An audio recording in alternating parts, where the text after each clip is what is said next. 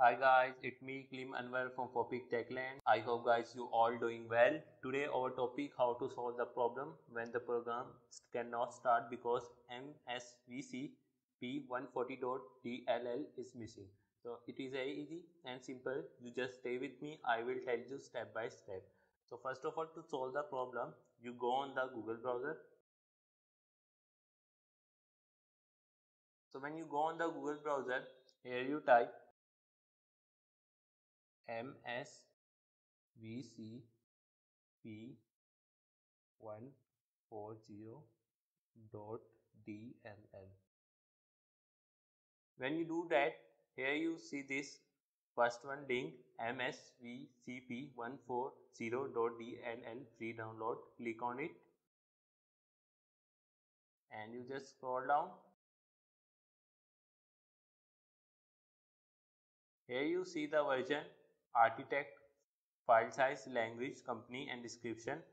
You can download it according to your system capability. So I download it here 64-bit. So guys, as you see here that my setup has been downloaded completely. So just close the window and just do right click on it, and here you see the option of extract file. Click on it. Okay. As you see here that my file has been extracted. So just open the file and copy the first one MSVCP140.dll. Copy that. Close the window and then again go to your PC. Here you go to local disk C and here you got the option of Windows. Go to Windows and in Windows here you go to System32 and paste that file here.